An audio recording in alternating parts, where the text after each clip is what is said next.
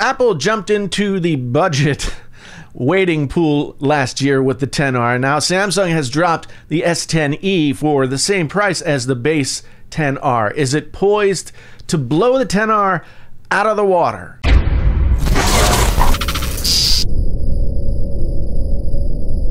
Hey there, friends on YouTube. My name is Jason, sometimes known as the JTL. This is Painfully Honest Tech. Tech so honest it hurts. If this is your first time here, thank you so much for stopping by. And if you want to come back again, you can do all those things. Blah, blah, blah, blah, blah, all that. If you've been here before, whether it's the second or the 1000th time, thank you so much for being here because it makes my heart go. Blah, blah, blah, blah, blah, blah. The story is a familiar one. Last year, Apple released a new phone with some hobbled specs that plopped it down right in between the previous year's iPhone 8 and iPhone 8 Plus in terms of pricing. It wasn't actually a budget phone at all, considering the price tag of $749 for the base model, but it was the cheapest new iPhone in 2018. Yes, it had only one camera lens, a less than full HD screen, was comprised of aluminum instead of stainless steel bodies like its more expensive stablemates, but I've been using the XR as my main phone since it launched, and I have to say the compromises in everyday use don't really make a huge difference. They're not really all that noticeable. It is a really good phone. However, last week I had the opportunity to go check out Samsung's launch event for their new S10 line and get some hands-on time with the new Galaxy S10 phones, including the Galaxy S10e, Samsung's answer to Apple's $750 phone. Measuring up the two devices on specs alone, the S10e crushes the XR, but does that mean it will sell big? Does that really make a huge difference? Let's compare first the specs. So for me, here are the big takeaways. The S10e has a smaller screen at 5.8 inches as compared to 6.1 on the XR. The S10e has a little bit better than 1080p resolution, while the XR is sitting there at a little bit better than 720p. In actual use, can you see it? Much debating. The S10e has dual cameras, 16 megapixel and 12 megapixel wide and ultra wide angles, where there's just one wide angle camera, 12 megapixels on the XR. The S10e starts at 128 gigabytes of storage with micro SD expandability up to 512 gigabytes. The XR starts at 64 gigabytes for that $750. If you want to get 128, you have to go up to $899.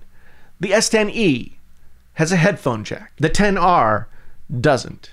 On the face of it, the S10e is the better phone all around, or at least the better value. You get more for the same amount of money as you would spend on a XR. A lot more, actually. So does that mean everyone should jump ship to Samsung? Well, this year's line of S phones makes a compelling argument. The S10e will definitely make people think a few times maybe before selecting a 10 over Samsung's competing phone. Typically, it doesn't matter which phone has better specs. People are Apple users or Android users. In my experience, it is rare for people to switch operating systems based on spec sheets. But this direct comparison makes for something a little bit different. I will say that the S10e wins in a lot of categories that matter to a lot of consumers. A lot of people buy phones concerned mostly with the camera, and the S10e is definitely better spec'd out compared to the iPhone XR. This is kind of a time will tell question. Maybe the S10e becomes the most popular model of the S10. Maybe it doesn't. The XR, after a slow start, has come to be the most purchased 2018 iPhone thus far. That might be faint praise in a year where iPhone sales, and all smartphone sales, to be fair, are down. But right now, the S10e is eating the iPhone XR's lunch on the spec sheet. Will it translate to switching or a shift away from the more budget-friendly iPhones? Based on specs alone, it should, but it's going to be up to the consumer at the end of the day whether they want to make that switch or not. You let me know what you think down in the comments. Do you think the S10e is the iPhone XR killer? Do you think that this is going to bring a lot of people over to Samsung who might otherwise buy the XR? I'd really like to hear what you have to say down in the comments. Let's have a boisterous discussion. Anyway, Thanks so much for being here. Once again, if it was your first time and you want to come back again, then here are the things that you need to do in order to do that. And if you've been here before and you came back for yet another helping of painfully honest tech, thank you so much. I really do appreciate it. Once again, my name is Jason, sometimes known as the JTL. This is Painfully Honest Tech. Tech so honest it hurts. Until the next time, I am out!